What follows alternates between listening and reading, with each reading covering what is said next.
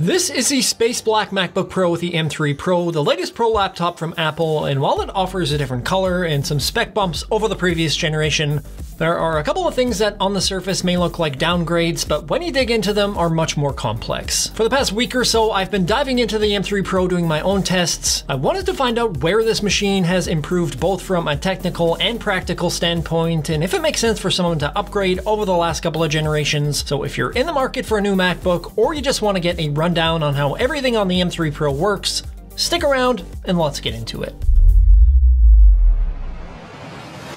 Hey everyone, Kyle Erickson here. November releases for Apple products are kind of uncommon, and to be honest, the M3 announcement completely caught me off guard. The M2 Pro and M2 Max machines came out earlier this year, so I definitely wasn't expecting a new chipset to come out for at least a couple of months, but it makes sense that Apple would want to sneak these in during the holiday season. The question that I had after watching the Scary Fast Apple event was how much different can these actually be, with the gap between the M2 Pro and the M3 Pro only being 8 to 9 months. Well, after using the MacBook Pro with the M3 Pro and putting it through the paces for the past week or so, it's kind of complicated. The biggest difference visually is obviously the color. I have the new Space Black model, and the interesting thing about this color is you can only get it if you choose the M3 Pro chip and above, so the base M3 MacBook Pro will not have this option. Unlike the MacBook Air in the midnight color, this doesn't show fingerprints really at all due to the new anodization process on this machine. It will show dirt and dust a little bit easier than the lighter colors, and the jury is still out on how it will wear over time, but just from a pure aesthetic standpoint, I think it looks fantastic. Some people say this looks like more of a gray, but to me it still looks black. It just got a little bit of a shimmer to it, which gives it more of a premium feel, and with everything being black, I just find it feels a little bit more cohesive as opposed to having the two-tone look of the silver with a black keyboard. The last time Apple offered a legit black MacBook that didn't have a shade of some other color, I believe it was between 2007 and 2010.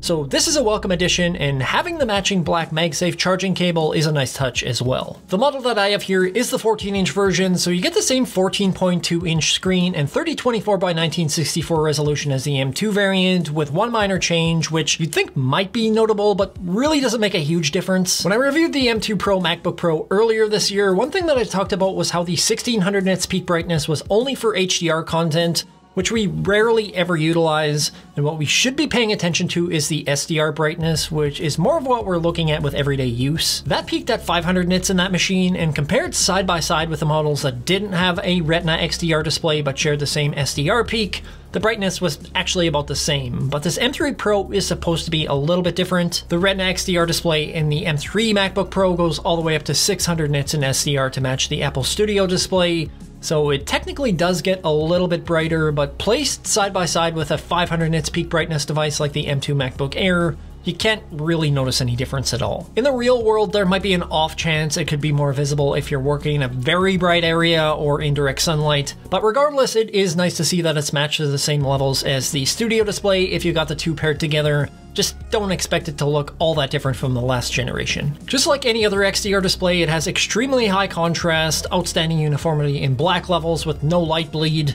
Colors all look fantastic and very accurate, whether you're watching content or working in color-critical apps. With things like photo and video editing and graphic design, you don't have to worry about colors or contrast being off of this display, and arguably just as important, if not more so with most of those tasks, will be what's on the inside of the machine. The configuration that I have here is the base M3 Pro, and it has a couple of notable differences over the base M2 Pro. You get 18 gigs of RAM instead of 16, and an extra core on the CPU with 11 cores versus 10 on the base model. The cores have kind of been swapped around, so you get 5 performance cores and 6 efficiency cores versus 6 performance and 4 efficiency in the M2 Pro base. And on the GPU, you've got 14 cores with hardware accelerated ray tracing, where the M2 Pro base had 16 without ray tracing. This does seem to be a confusing blend of upgrades and downgrades on the surface. The memory bandwidth also dropped down to 150 gigabytes per second versus 200 on the M2 Pro, but the real question is, what does this actually look like in real-world performance? This is where things get interesting and where you have to be careful with things like benchmarks because they don't always tell the full story. I ran a bunch of different benchmarks, and the CPU stayed somewhat consistent across most tools in that you'd see between a 17 and 18% increase in single and multi-core performance over the last generation, but in actual use, if I'm being completely honest, even the base M2 chip is still more than capable for most things. I can tend to have somewhat of a demanding workflow, and I've still managed to get quite a lot done on just the base M2 MacBook Air. I know there are still limitations limitations with the absolute base machines that come with 8 gigs of RAM, but my point is, if you're just looking at raw CPU power, I don't think that's something that most folks are really wanting or clamoring for with any M series machine. Sure, there are still use cases where we want that extra power and where the M2 Max and M3 Max chips will be much more proficient. I know personally where I feel some pain is when I'm editing videos with a ton of layers and effects. That can slow down my system, especially if I have background rendering turned off in Final Cut Pro, but the M3 Pro behaves very similar to my Mac Studio.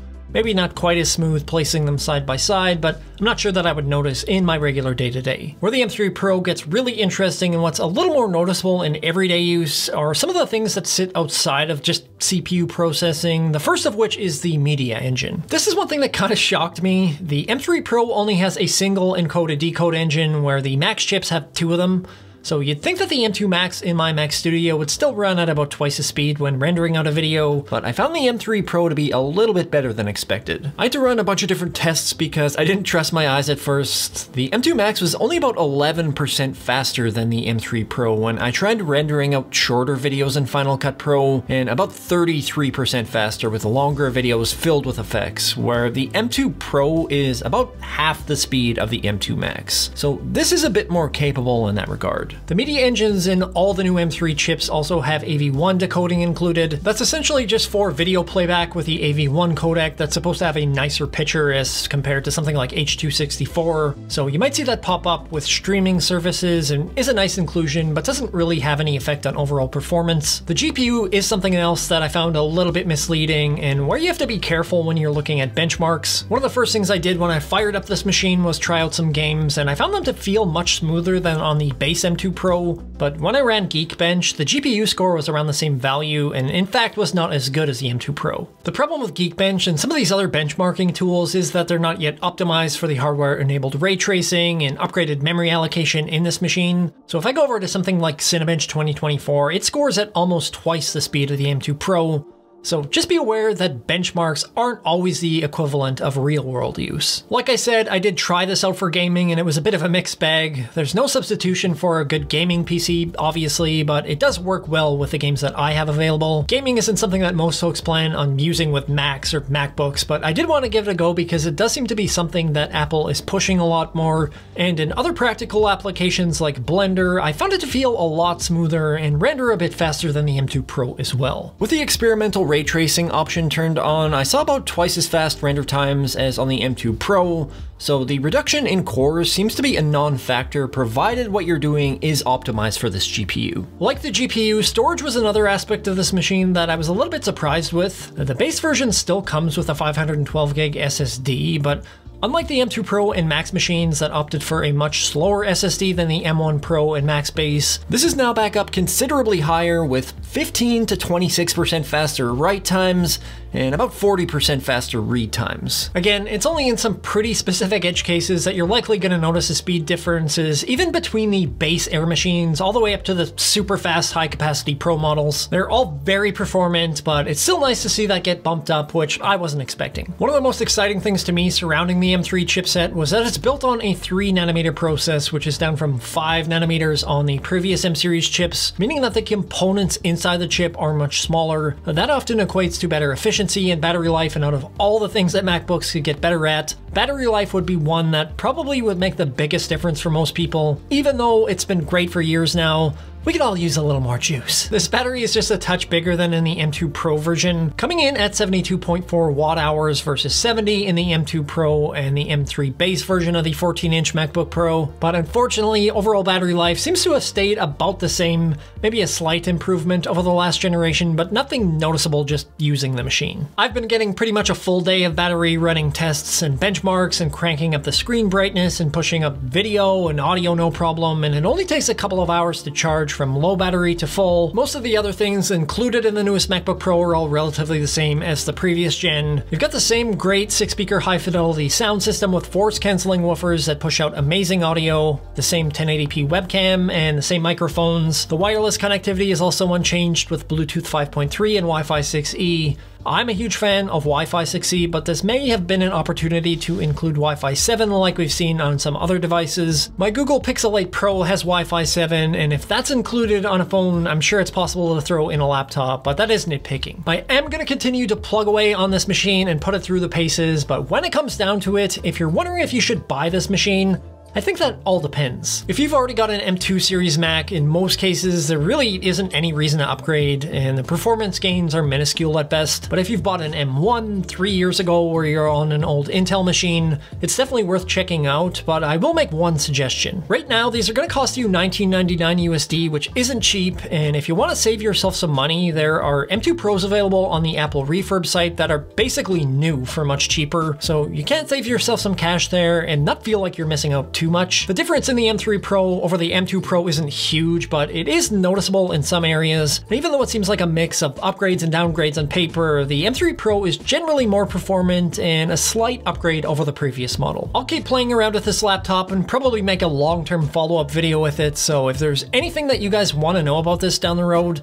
let me know and I'll try and work in the things that I see the most of from people. And I also want to know what your general take on this MacBook is. You like the Space Black? Are you upgrading to the M3 Pro or any of the other versions that were just announced? Let me know in the comments down below. That is it for me today. I hope you found this video useful or entertaining. If you did, feel free to hit that like button. If you want to see more tech-related content or help me determine what the difference is between space grays and blacks and regular-ass grays and blacks, please subscribe. Thank you so much for watching, and I will see you in the next upload.